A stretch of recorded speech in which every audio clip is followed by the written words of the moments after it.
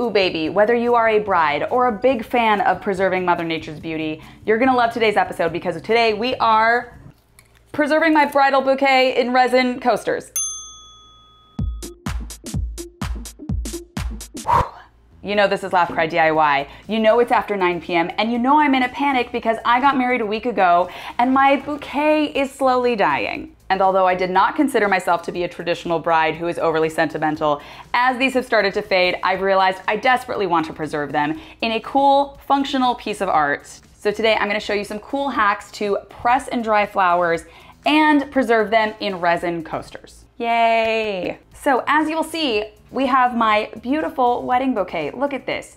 We went with kind of a vintage vibe. We have some blue, some light peachy pinks. So pretty. Shout out to my friend Jicky for making this for me. But here's the thing, whether you want to preserve a bouquet or a beautiful flower you found on the side of the road, if you let it naturally die, it's gonna lose its color. We cannot have that. So naturally we want to preserve and dry these and press them flat. And there's a few ways you can do this. You can do the old school method of like pressing them in a book. You can dry them in kind of this like cool silica mixture. Here's the thing though, we don't have weeks to wait around for these to dry. So instead we're gonna do a really cool hack, and that is press and dry these in the microwave. What? I know. Okay, so here's what you need to do this.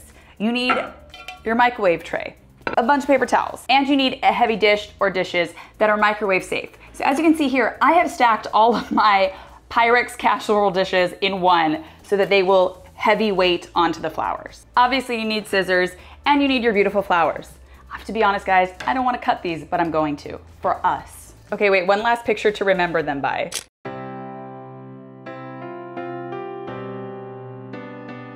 Okay, so you're gonna put a sheet of paper towel down, and basically you're gonna be creating a paper towel press with the casserole dish on top, and you're gonna heat it, and that's gonna dry it out while it presses. Science is incredible, you guys. For now, let's cut off the most beautiful pieces. Ooh, ASMR. If you missed it, I actually spray painted my wedding shoes to match this kind of shade of blue. You can watch that episode linked below. And honestly, when it comes to pressing flowers, you guys, more is more. Do as many as you can, because you just never know. Now, I do also want to preserve greenery. Hold, please.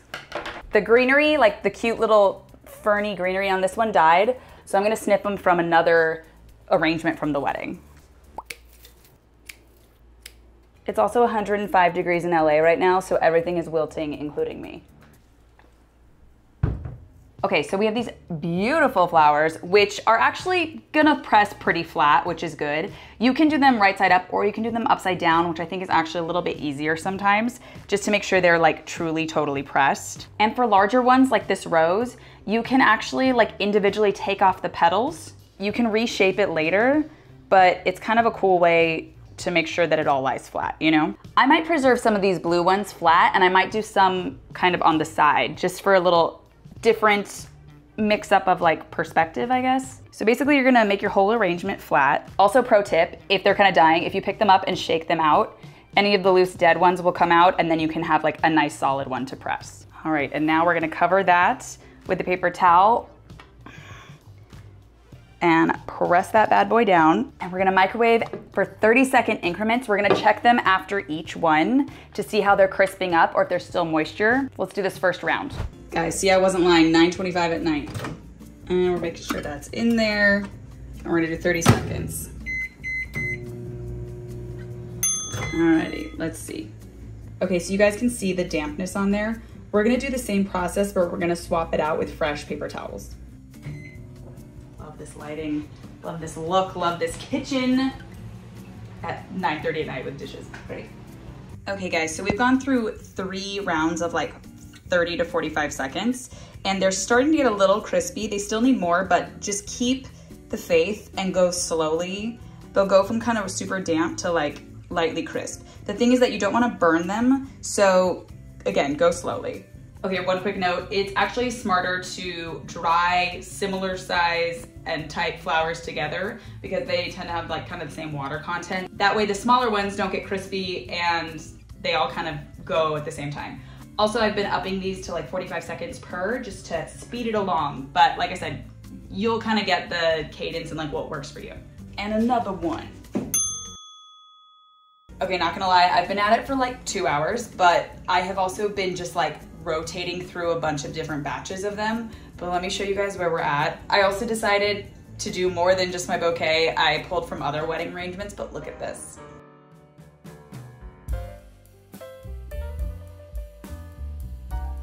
They're so pretty. I will come back when these are all totally done. All right, friends, we have a ton of beautiful pressed flowers. I have a ton extra, but it's always better to have too many than too little, so you have a lot of options for laying out your designs. And now it is officially resin time. But before we dive in, let's have a very serious talk about resin. Resin is very fussy. There's a lot that can go wrong. She's very temperamental. You can get bubbles. It can cure improperly. You can get pet hair trapped in things. It also requires some very precise measurement. So I did a huge deep dive. Shout out to Kat's Creation Company on TikTok, who did a huge series on resin do's and don'ts. That was very helpful, and I learned a lot of great tips that we will use today to do this project. And before I say one more word, I'm gonna put my hair up so that we do not have my hair trapped in these beautiful coasters. So to do any sort of resin project, there are many supplies you're gonna need. You're going to use tablecloth to protect against resin spills, measuring cups, popsicle sticks to stir things and maybe adjust placement, toothpicks to pop big bubbles, gloves for safety, a kitchen lighter or a heat gun or a hair dryer to heat and pop bubbles, microfiber towel, small spray bottle of pure rubbing alcohol. This is optional, it also can help get out bubbles. You need molds. These are silicone molds I got off of Amazon. I'll link everything below.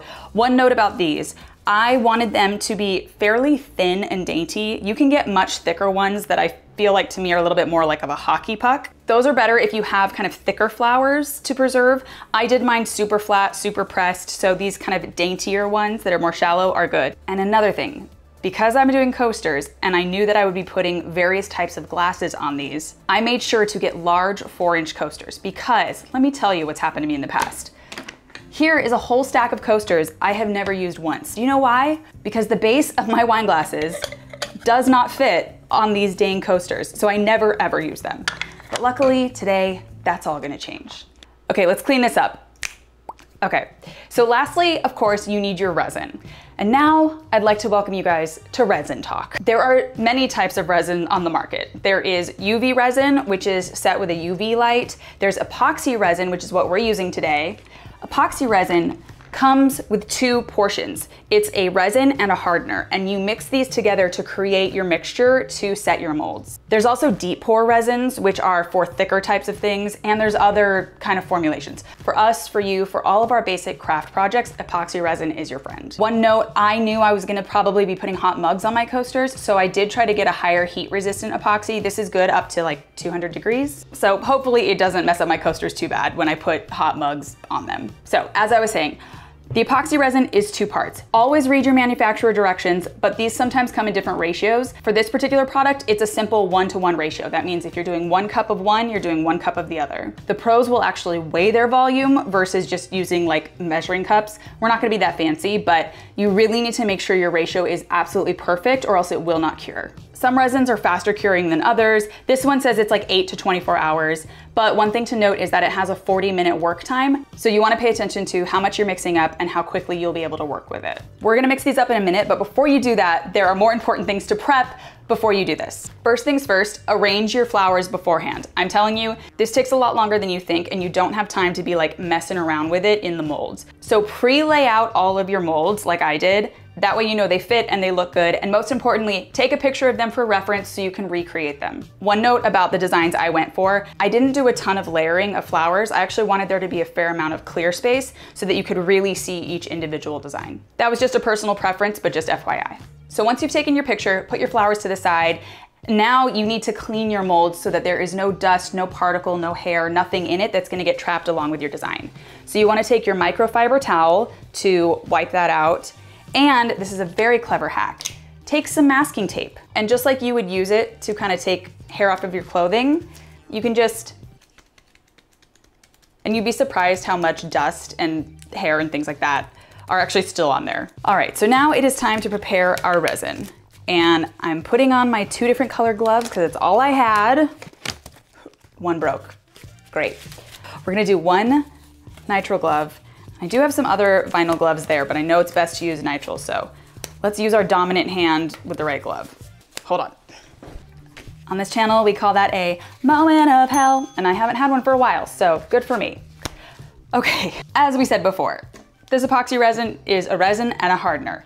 And again, it's a 1-to-1 ratio. Again, follow your own directions. So here's what I did. I took this plastic cup, which I did not have markings on, and I filled it up with 1 cup of water and then 1 cup of water, and I marked it with a Sharpie. That way I know that those are 2 perfectly equal portions. Obviously I poured out the water, dried it off, but that way I know I have 2 equal portions. That's a helpful hack if you don't have a handy measuring cup to use, like I didn't. Now, when you are doing resin pours, the name of the game, the whole goal of your life is to minimize air bubbles. You mix it too fast, you got air bubbles. Pour from too high, you got air bubbles. You do it in the wrong climate and environment, you got air bubbles. You blink, you get air bubbles. So everything we're gonna do right now is to try to minimize those air bubbles and address them as they come up, as they inevitably will. So first things first, we're gonna pour this in. You have to pour this in a specific order. So we're gonna start with the hardener and then we're gonna pour in the resin. And to reduce those evil air bubbles, you wanna pour as close to the bottom as you can. Like you don't wanna do a high dripping down waterfall pour. And go very slowly so that you can get it to the right line. And there are already air bubbles, which I can see, but we will deal with later. One way to reduce air bubbles is to warm up your bottles in warm water before you pour. I didn't do that. Also make sure you have a level table, guys, very important. Ooh, look at all those beautiful, beautiful air bubbles. They're all my children. And now it is time to mix this. You're gonna start stirring from the middle, slowly. You don't wanna whip this, and you're gonna stir like this for 5 minutes. And as it starts to mix together, it's gonna get streaky and cloudy. And then when it's fully mixed, it's gonna get clear. You guys can see how it's kind of cloudy, streaky, kind of weird. All right, I've been stirring this about 6 minutes. It's looking good to me. And what are we gonna do now? We're gonna pour it into another cup. And once you pour it into another cup, you will likely see that it was not as well mixed as you thought it was. Yep, I can totally still see that striping in it. And by the way, guys, if you are a really good resin artist and you have more tips, please, please, please comment them below. Would be happy to hear them. All right, that's looking pretty good. I don't know if you guys can see, but there are quite a few bubbles. We're gonna let this sit for like 15 minutes so that all the bubbles can come to the top. There's a few ways you can get these down. You can spray with your alcohol, or you can just take a quick lighter torch. I know this is plastic, but just very, very quick, and just do that. That's all you need to do. So now it is time to pour the bottom layer into our molds. You wanna just do a really light pour just to fill the base. These are shallow, so I didn't wanna overfill them for the first placement. All right, and now it's time to fill them.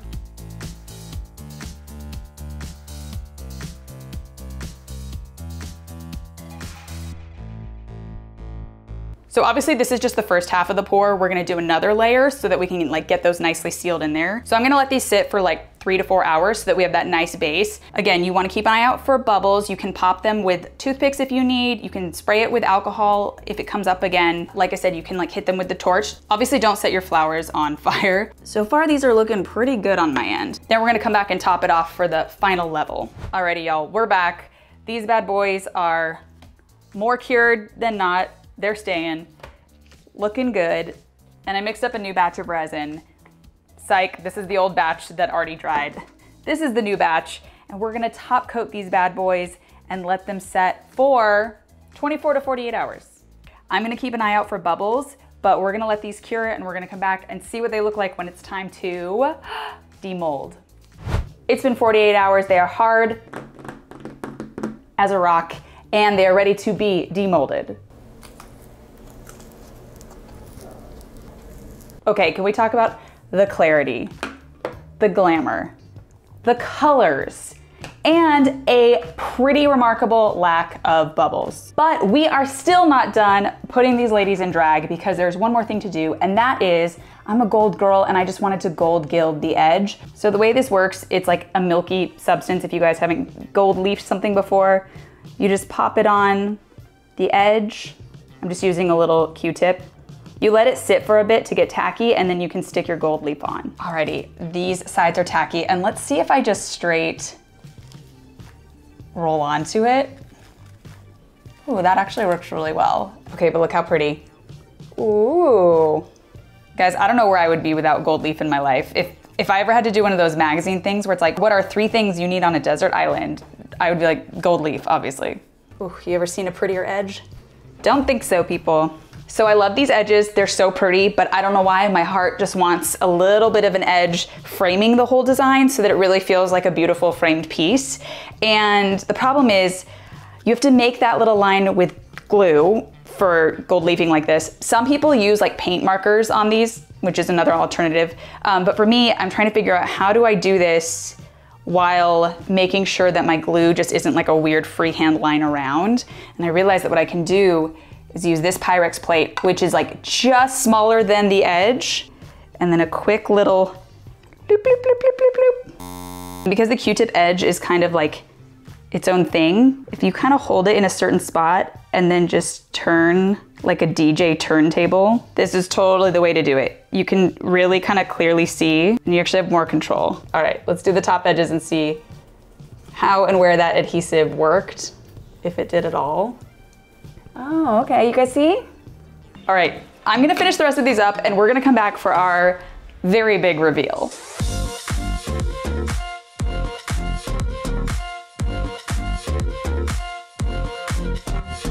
Well guys, we did it. 4 beautiful coasters, a lifetime of memories preserved, and most importantly, I can finally fit a full wine glass on it. Anyways, thank you guys for coming along this journey. I am so happy with how they turned out. Bubbles, who, where, can't see them, don't know. So if you guys like crafts, if you guys like more DIYs, I send out a monthly newsletter with DIYs, decor, inspo, tips, fun stuff. You can sign up for that below. I'll link any products I used below.